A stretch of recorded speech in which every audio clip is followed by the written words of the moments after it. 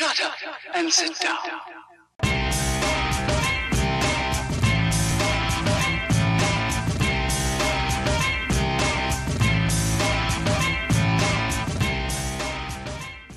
Hello, my name is Justin Adams, and welcome to Jay's Days.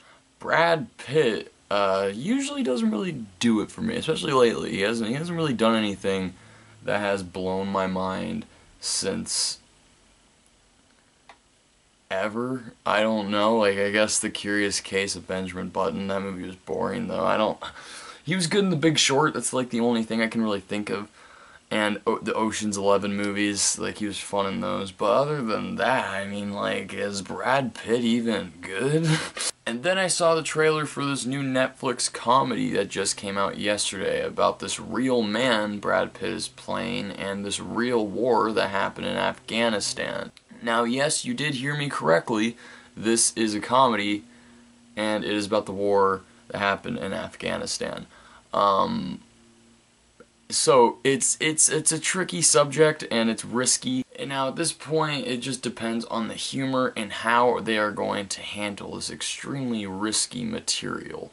The character Brad Pitt plays is General Stanley A. McChrystal, and the movie is basically centered around him and the near impossible mission he sets on for himself and his troops to protect Afghanistan and not destroy it, basically. But it's hard to protect him when all these obstacles keep getting in his way, like Obama sending all the troops back home, or attempting to try to send the troops all back home, but Stanley tries to get every single troop that he can get to help him on this mission to protect Afghanistan. Little does Stanley know that this assignment isn't just impossible, it's something that no one wants to do. No one wants anything to do with it, so it's literally him and his troops against the entire world, or the world against them, more likely.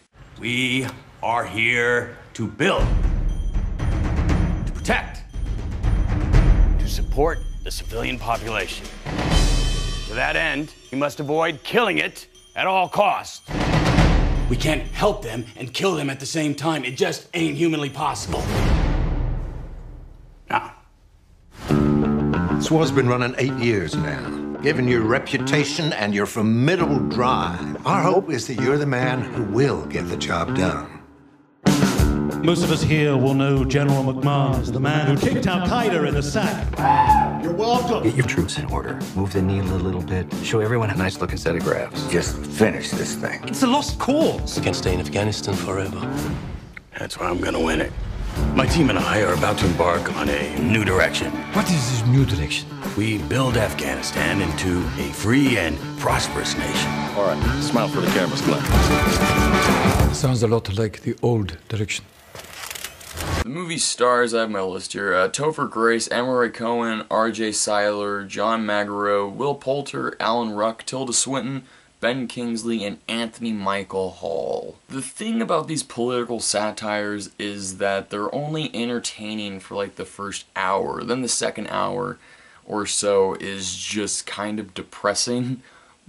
It's effective in most ways. Like when it's done right, it's done right. But when it's not really done well, and it's just really falling under the truth and trying to make fun of the truth, or trying to over satirize the truth, it just becomes tiresome after a while. While I can appreciate what this movie was trying to tell us and trying to show, I do not think that they succeeded all the way around. There's this part with a Rolling Stones reporter, and he's the narrator of the entire movie.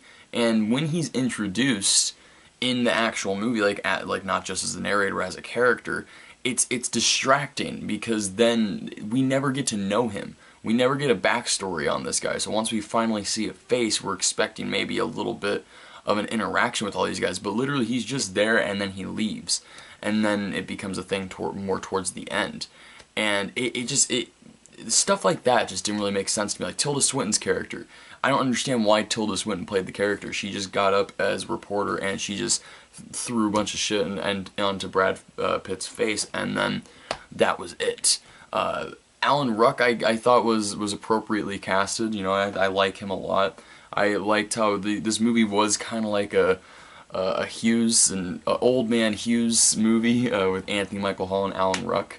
But yeah, it was stuff like that which I found a little just distracting, and just that the movie didn't really feel like they needed to flesh out. But I mean, like, to me, I just feel like they should have at least a little bit either fleshed it out or cut it all together. Well, I think the whole cast did a really great job, Brad Pitt including. Like, I thought that he did a good job playing his character.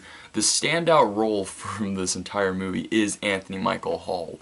This dude went a long way from being in 16 Candles, and Weird Science, all those John Hughes movies, because in this, he doesn't even look like himself anymore. But that's not even, he doesn't even act like himself. He's this dude who has this hardcore temper tantrum. He freaks out, his face gets red, he twitches, he's like, argh!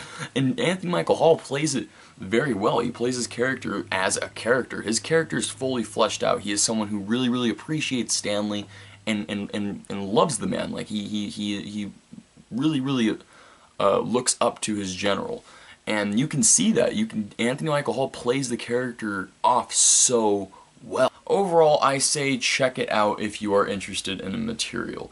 But on an entertainment value level, this movie does lack a few. So, I mean, like, if you're interested in the material, I do say check it out, because then there are going to be some things that you are going to find entertaining. But then again, there are going to be other things that do kind of drag and feel like they maybe shouldn't have been in there or been fleshed out a little bit more. While this movie's way better and more well made than most of the movies that Netflix releases, I feel like this one is like on the same boat the Discovery is on, the movie with Jason Segel and Rooney Mara. It's like, it's a good movie, but then again, it could have been amazing. It could have been really, really, really good.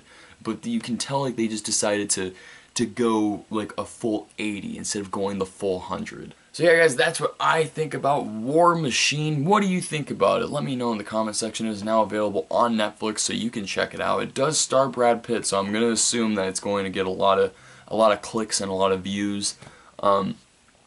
He is good in it and everything, but I say if you're gonna go watch it on an entertainment value level, and not just as you're interested in the material and you want to see what they have to say, then see it for Anthony Michael Hall, man, because he is great and he's fantastic. Always remember to like, subscribe, blah, blah, blah. Rush. I didn't come here to manage this war, and I sure as shit didn't come here to close it out.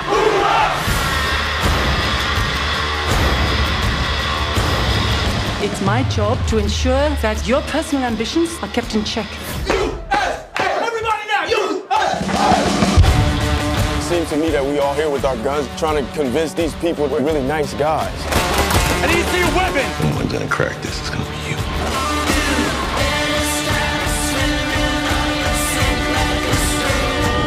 You're not here to win. You're here to clean up the mess.